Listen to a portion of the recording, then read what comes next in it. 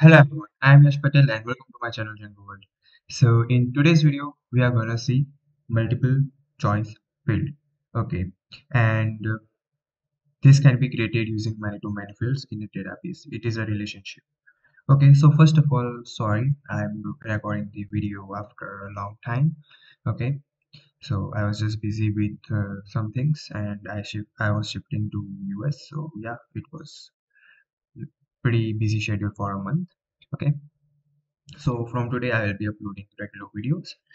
Okay, so in order to uh, implement multiple choice field, we need to write, create many-to-many field in the database. Now here, let's create one another database. I'll just say position. So I'll say class position, and here I'll say models dot model. Okay. Now here I'll say position name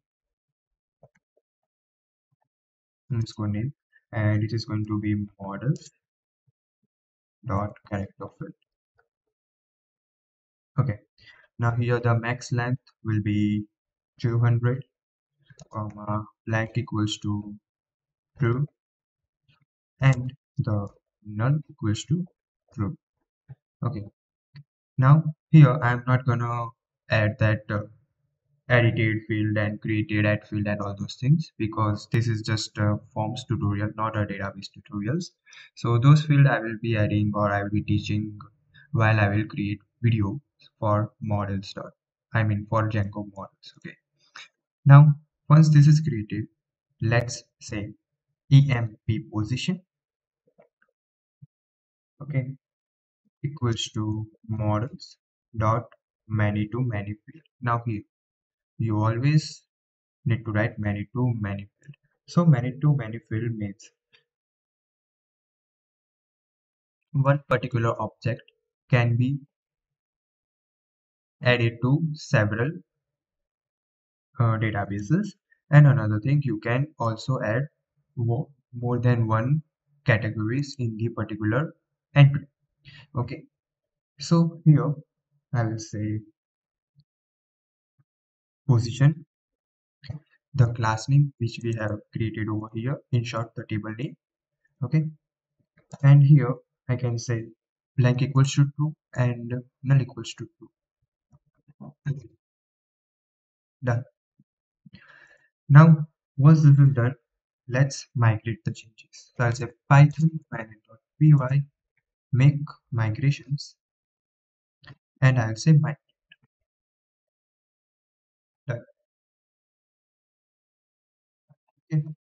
Now I'll also create super user. So I'll say create super user, and I'll say admin admin done. Okay, now once this is done, let's go to forms.py. Now here, since now we were using the simple forms, now it's time to use models form, not models.form. Sorry, model form. Yeah, this one. Okay, just change this one. No need to do anything. Now come down here. I'll say need to many fields.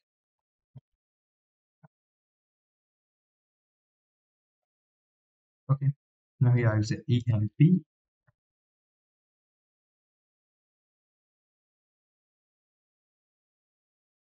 underscore position equals to forms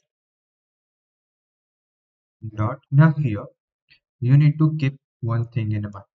Whenever you are creating a field for many to many field, you need to write forms dot multiple, not multiple, sorry, model multiple choice field. Okay, and inside that we can pass the label equals to employee position. Okay, then we can say query side.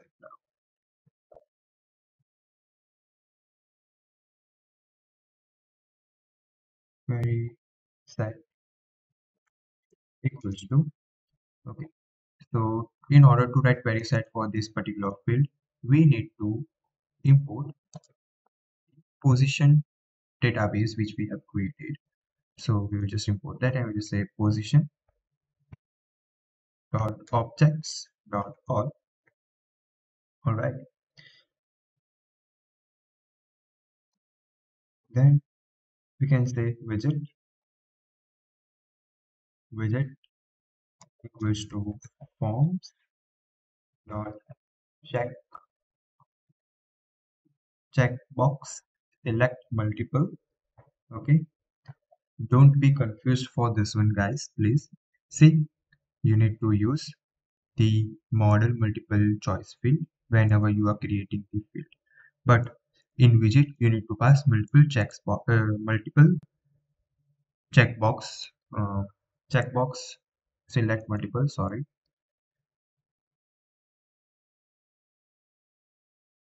See, don't be confused, guys. Here, whenever you create field, that time you need to pass forms dot model multiple choice field, and in widget you need to pass checkbox select multiple, okay. And inside that we can say attributes, and of course this will take dictionary, so we'll just pass the dictionary and say class. Then we will write form hyphen check hyphen input, okay. Now this is it. So after doing this we will come down, sorry, and we will add class meta, right. And in this meta I'll pass model, and here the model is gonna be employee, okay. The model which we imported over here, okay. So why is it not taking that employee model, and then we will say fields.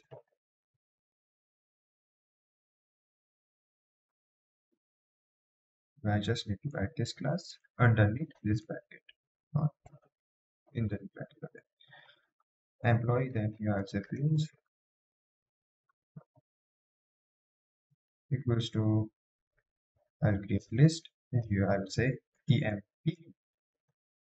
underscore name, comma emp underscore email, comma emp underscore gender, and here I'll say emp underscore position, okay. Save this. Now let's go to admin.py. Now here I will register that particular table which we have created, just like this. Save this one. Now here, since we have wrote this form as a model form, okay, we are treating this form as a model form now. So in that case, handling handling this views is very easy. We don't need to write all those things. Just leave it. We need to write form over here. Okay. So if the request is post, we will just pass this one, and once the data in this form is valid, we will just save this form and pass this message that the form, I mean that the data has been added to the database, okay. And here in else, I guess we can type this one. Let's see whether it works or not. Okay, I think we are good to go. So I'll just run the server now. So I'll say python manage.py. So here I'll say python manage.py manage.py run server. Once this is up and running, I can just click on this, okay. Here now we will enter the data, but since we don't have any employee position. So in that case, we need to add those in the database. So I'll just log in as admin.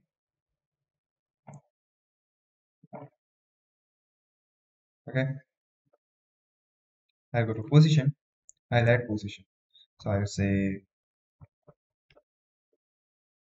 software manager. I'll say company manager. Save. I'll just refresh over here. Okay, so since we are having this CSS issues, let me go to VS Code, hide the terminal, go to templates. Here in the employee, I will just say as underscore p. Refresh. Still, we are getting this issue, so I will just write PR tab over here and copy it few more times. Now, here you can see we are not able to see the particular object name which we create. We are we are able to see the object 1, object 2 like this. So for that, we need to go to models. Now here, we need to write one function which will be tab underscore underscore hdr underscore underscore, and this will return, sorry, I mean self, of course, and this will return, mm, let's say self dot position name. That's it. Refresh. You can see now we are able to see this position names. Okay, let's copy this one, paste that one over here, and instead of this we can say amp name. Yeah, done. Okay, come over here, refresh. You can see the software manager position, company manager position. Okay, so let's say I am writing the employee name Yash Patel, and the email ID will be test1 at the rate test.com. The gender will be male, and I want to pass this both role, and I'll just hit on submit. The data has been saved. So if I go to employees, you can see I have new entry over here. So if I click on this one, you can see I have these two rows. Okay. So this is how we can handle multiple choice field. Okay. So yeah, this is it for today's video, guys. If you like my video, please like, share, and subscribe to my channel. And in next video, we are going to see password. So I'll see you in next one. Thank you.